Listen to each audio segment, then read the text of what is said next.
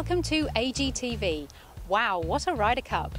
Under Paul McGinley's captaincy, Europe retained the cup in style, winning 16.5 to 11.5. But it was by no means easy. Team USA put on an impressive show. They won the 4-ball sessions on both mornings, 2.5 to 1.5. However, it was the foursomes that let them down, with no pair seeming to gel with each other enough to gain a full point.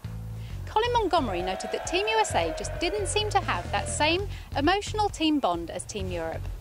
However, at the start of the singles on day 3, it looked like the magic momentum had definitely swung back to the visitors, and Team USA managed to worry a few Europeans with memories of the Battle of Brookline in 1999. But Europe breathed a sigh of relief when normal service was resumed, as McIlroy thrashed his long-suffering sparring partner, Ricky Fowler, 5-4. Other heroics came from the likes of McDowell and Rose, who fought back to win and half their matches respectively.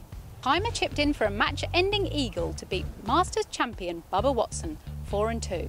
The duo of Ian Poulter and hometown favourite Stephen Gallagher failed to bond and suffered a 5-4 defeat at the hands of rookie dream team Spieth and Reed.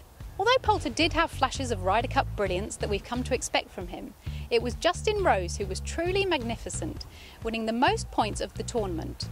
Although he was perhaps at his happiest when partnering super Swede Henrik Stenson. In fact, they seem to have developed quite the bromance. Speaking of which, love seemed to be in the air in McGinley's interview after Jamie Donaldson's glorious approach shot, which sealed the win for the Europeans. They didn't seem to be able to stop clutching and kissing each other's faces during the mutual love-in. Donaldson and fellow rookie Victor Dubuisson definitely made their mark on the team, winning 5.5 valuable points between them, and both forging strong partnerships with veterans Westwood and McDowell.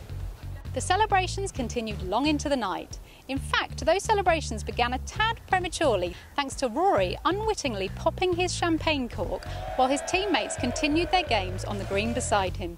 Ben Crane led the gracious acknowledgement of the awesomeness of Team Europe with his congratulatory tweet. Although, we can't help feel for Tom Watson, as he has received an awful lot of criticism from the media, and unfortunately this was led by Phil Mickelson.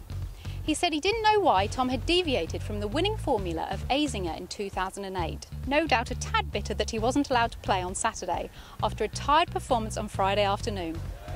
You've got to feel a bit sorry for Team USA that the headline-grabbing haircuts and gracious wearing of their nanny's novelty knitted jumpers didn't help motivate them enough in their self-proclaimed quest for redemption. Surely we must all feel a touch of Ryder Cup hangover after the action-packed 3 days has come to an end.